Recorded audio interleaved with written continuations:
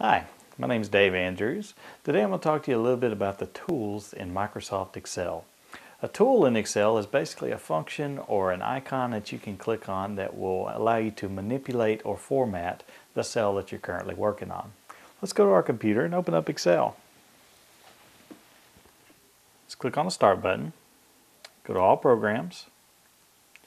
Let's find Microsoft Office. Let's open up Excel.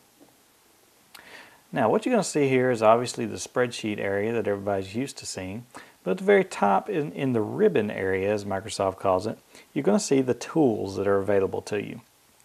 Each one of these icons serves a different purpose in the system and basically allows you to access some sort of tool. Let's go to Insert, for instance, and I'm going to insert a picture. By clicking this, I use the tool that allows me to insert a picture into my Excel document.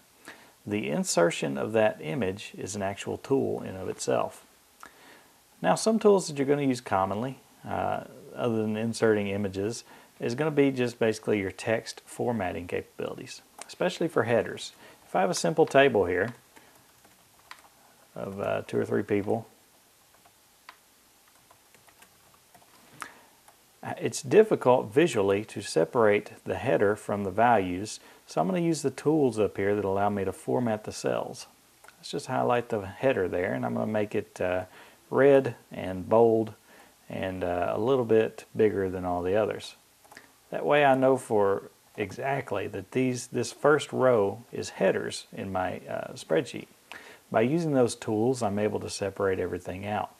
The tools allow you to modify your data and basically to change the format and to work with the cells that are in Excel. My name is Dave Andrews, and I've just talked to you a little bit about tools in Microsoft Excel.